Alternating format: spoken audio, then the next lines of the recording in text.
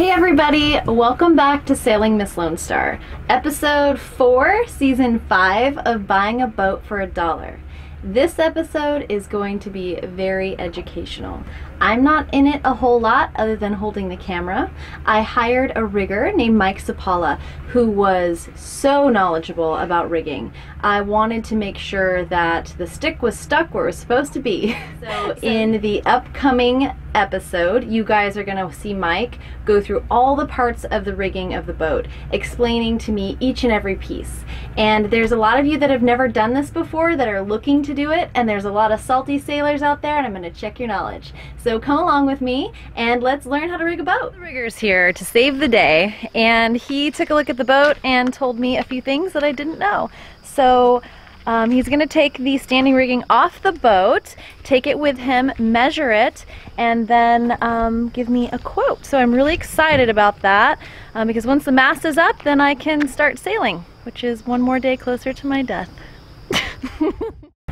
So if the mast comes down, what kind of boat do you have? I want you guys to try to tell me what is the longest stay on the boat. I didn't know this one. In fact, I'd never really thought about it or wondered why it mattered, but tell me if you guys can figure it out. There's different types of rope rigging or Dyneema. How do they get it to become so strong?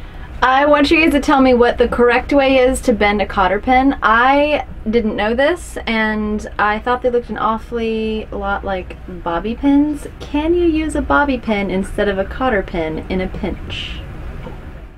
If sailing is second nature, putting a boat together and taking a boat apart is second nature, then when things go wrong, you know, you basically, I don't know, it's like it's like when you know how to run that thing, right?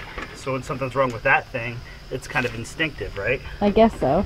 Well, you get it done, you fix it, you're dealing with it, yeah.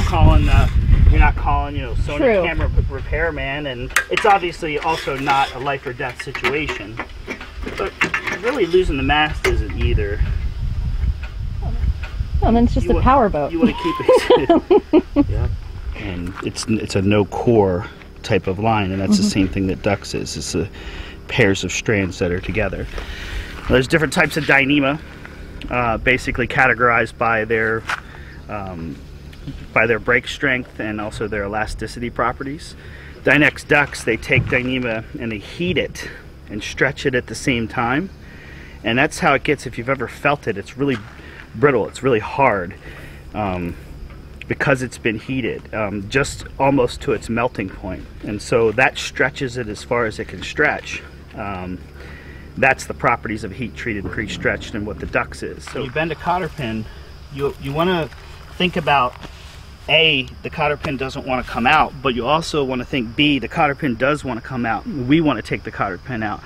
We don't want to have to fight the cotter pin. And so right now, to take this out, you're going to mangle something. I stick the cutters underneath of it, and I'm actually just cutting it off because they're so brittle, and we'll put new pins in for you. But if you were to, if we were to spread a cotter pin and you look at one, and I'll show you one when we go back to the truck here out of the parts box.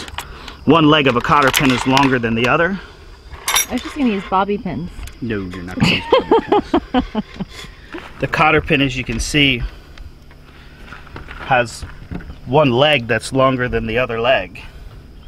And that's the leg that's designed to be grabbed and pulled. Basically, what we do is just grab that piece of pin and spread it at about a 45. So that pin's not coming out. If you've ever taken and played with a paper clip, how long does it take you to bend a paper clip back and forth and break it? Section 2, you guys, and I'm going to test you on this stuff. I know that I've been tested on this stuff, and I think I know it. Where on the rigging is the torque tube? How long ago were the stamps on the rigging designed? I'm pretty sure it was medieval times, but I'm not sure. You'll have to check me on that. Can a rigger open a beer with a pocket chum? Also, what is a pocket chum? I don't know what a pocket chum is. I thought and then another really important thing to do would be to, and you can see this, so what I'll do is go down to the spreader, you know, basically pretty obvious. This fork should be generally aligned. It shouldn't be hard that way, or it shouldn't be hard that way. Make sense? Mm-hmm. Okay, so let me simulate that and you just tell me what you see. So that's about what you'd be looking at. So do you see that fork basically straining in one angle or the other? Yes. You do. All right, why don't you come down here and just...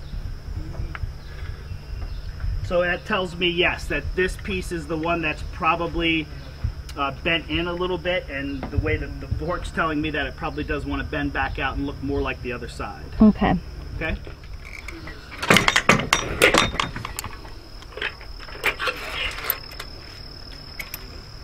The halyard is hoisted all the way up for some reason or another, which doesn't make a whole lot of sense. And that would have been bad for you guys trying to step the mast with this halyard and swivel all the way up. Mm-hmm. Okay, so we got an issue here. The swivel should move a lot better than it does, and I'm going to push it down towards you, and what you want to look at is probably this other side of it, and you can see there's a bushing in there that's basically mangled from the top here. And I'll take it off so we can get a better look at it. So that whole thing was just loaded and bird caged.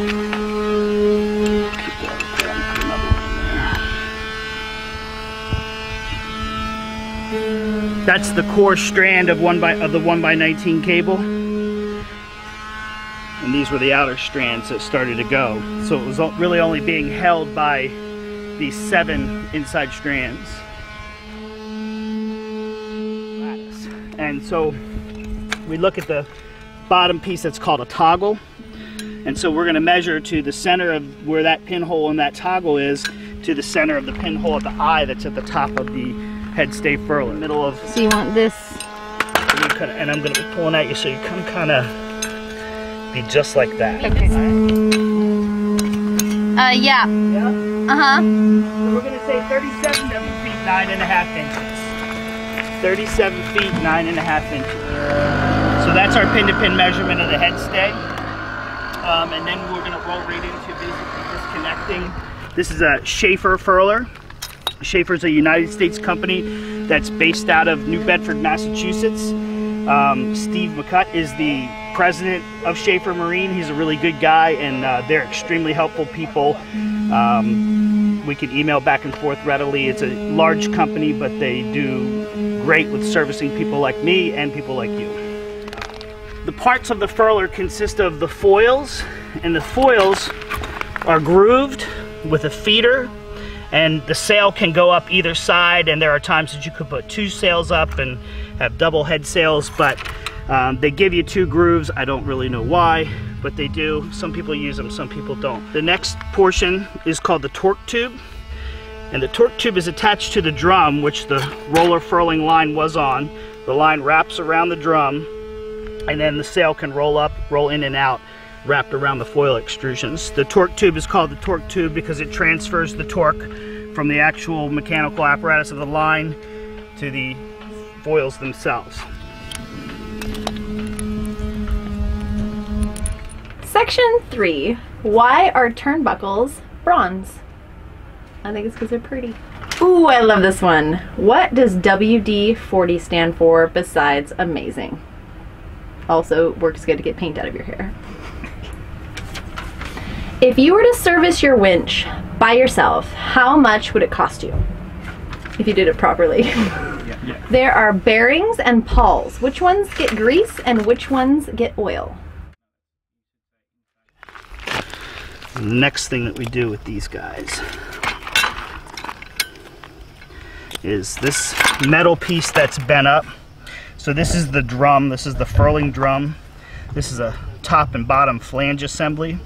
And then this is a line guard. This metal piece is what guards the line. It keeps it from coming off the spool. It's 2 sections. Now I believe on this one they're captive, but let's just wait and see. Okay, so when whoever made all this stuff billions and billions and trillions of years ago, they decided that they were going to stamp the fittings in 30 seconds because that's how the increments of cable run. So you have to be able to reduce fractions and able to figure out what it really is. But that's 8 30 seconds cable, which would be what size? 7/37? It's a 8/32, so it's 1/4 inch. 1/4 inch. The executive pocket chum does not lie. And it also provides you with conversions from decimal to fraction equivalent Does on the it back, open but it beer? does not reduce. What's that? Does it open a beer? No, I just do that. So we know that we've got 1/4 inch cable. One of the things that we need to do is to deduct this toggle measurement. So you and I took a pin to pin to this point. 3 major companies that produce mechanical fittings. One is Staylock, one is Norseman, which Norseman was a division of Nadtech that's out of business recently, and Hain, which makes a high mod. We're dealers for Hain. This is a Staylock terminal. There's a white bushing that looks like the white bushing has been torqued. It's closer on this side than it is on that side. So what we need to do is get this piece off.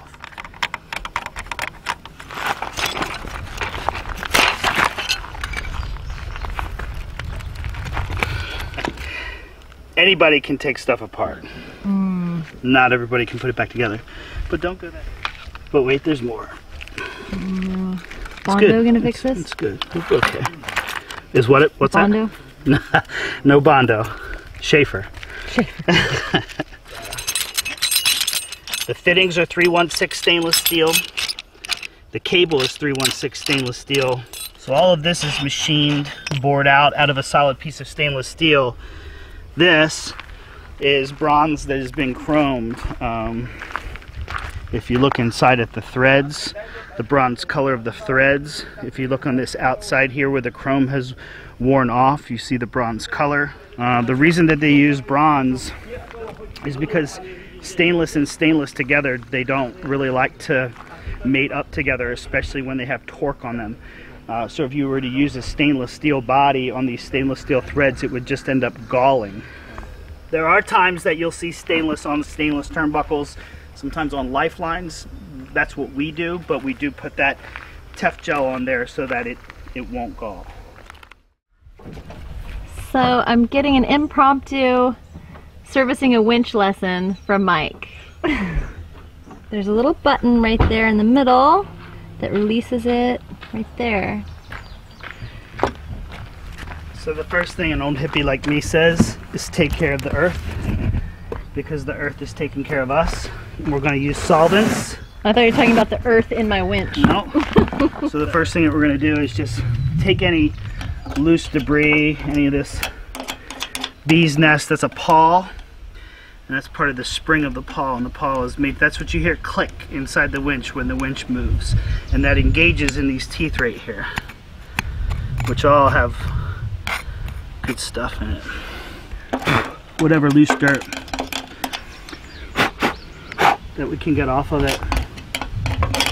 Soluble. WD actually stands for water displacement. Okay. Bronze. So bronze is a lubricated type of metal. You know, there's bronze is copper and brass, and there's inherent oils in those metals.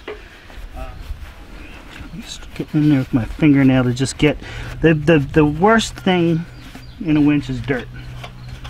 Yep, dirt, and then congealing salt with the grease is also the next. So dirt happens here on land, the congealing grease happens at sea. Next is remove the pawl, P-A-W-L. Careful, because that spring is spring loaded.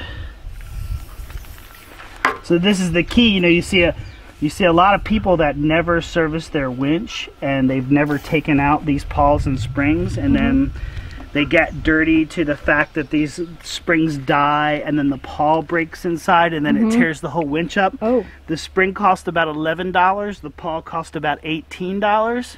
So for like 50 bucks and me, you can save your winch. And otherwise winches cost like $1,000 bucks. And the next big part about it is that there's a bearing that rides on this that's stuck inside of here, and that's your bearing. So that's what's called, those are what are called needle bearings, essentially. A little bit bigger than a needle, obviously, but each one of those little needles moves, and it's kept captive by getting all the grease out of it, getting all the funky grease, and rolling the rollers at the same time. And that WD-40 is loosening things up for us and cleaning things off at the same time. So I thought servicing winches was like really a lot harder than this. It's very hard. Can you see the angst? And then there are also winches called self-tailing winches where the line stays within the winch. The more there is to the apparatus, the more difficult it can be to take a winch apart and put it back together. A mast like this and the functions of the winch on a mast like this, your halyards are all external. The mast is only 37 feet long. You're an able person, so for the most part, you don't use a winch unless you have to use a winch. Like when you're trimming a jib in, you're going to put one turn around the winch, you're going to use it by hand until it gets loaded, and then you're going to put your wraps on. Same thing when you're putting the sails up on this boat. You're going to go hand over hand to pull your sails up, put a couple wraps on the winch to tension the luff properly, and go from there. A lot of boats these days aren't even coming with winches because block and tackle systems have become so much more efficient that you can get plenty of purchase on a line without putting a $1,000 winch on the side of a mast. So see how this spring, how this one is straight and that one is bent slightly? So the bent one, the straight one wants to see, oops, oh no, kind of compressing the spring. That's a hard thing to video.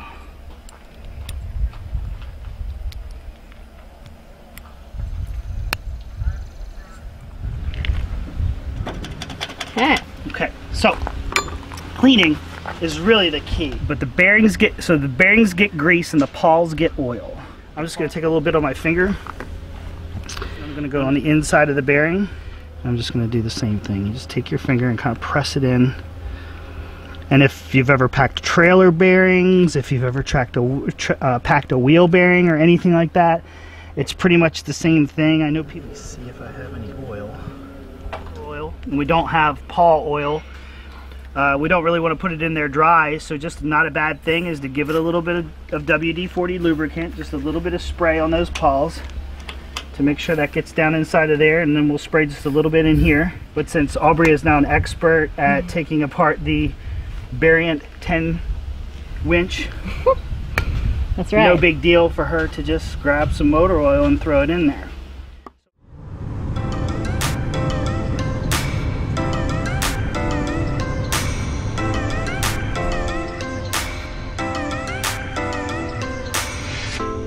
I shut my eyes, trying not to speak, pretend that I'm dreaming. I smell your breath, not listening, but I still hear you screaming. Going under. One step away till you hear what I'm saying. Sounds like thunder.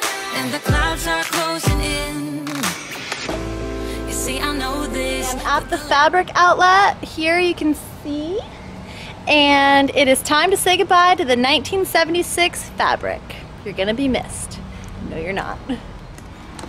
Focus, breaking up from our life as we know it. If someone had told me that I will take off and find something greener than I am doing the final little cleanup around the boat before I have to go to California. And when I get back, Bianca will be here. So I'm pretty excited about that. I'm told that you retain about 10% of what you hear, what you see. So I videoed this and I watched it 10 times, so I think I nailed it. Hope you guys did too. If you guys do watch this 10 times, make sure to like and share it. It's a big help. Sends me right up on the ratings on YouTube. Also, don't forget to subscribe. I love Bianca. Mother Truckers. Something in Afrikaans. Bianca, come here. This video made possible because our patrons. Thank you so much. We love you. Mwah, mwah. Say subscribe. What's our tagline? I love Bianca. Subscribe. I love Bianca. God, yalla laddie mix off. Lacquer mint. Buy a lacquer. Subscribe. Bye bye lacquer. Subscribe. Yay. Bye, you guys. Thank you so much. Please like and subscribe. We love you so much. Thank you to our patrons. Thank you for our Vimeo watchers. We love you. We love you. We love you. If you want to see the full episode and all the details of all of the stuff that the rigger did, check out Vimeo. There's going to be tons more of Mike Sapala on Vimeo. hours and hours. I spent hours and hours with this man learning so much. So make sure to check that out. We love you. We'll see you next week. Bye!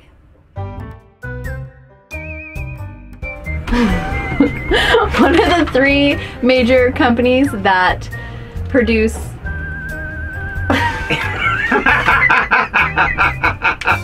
You can put that in blooper. One more time. What are the 3... You can't do this. I got it!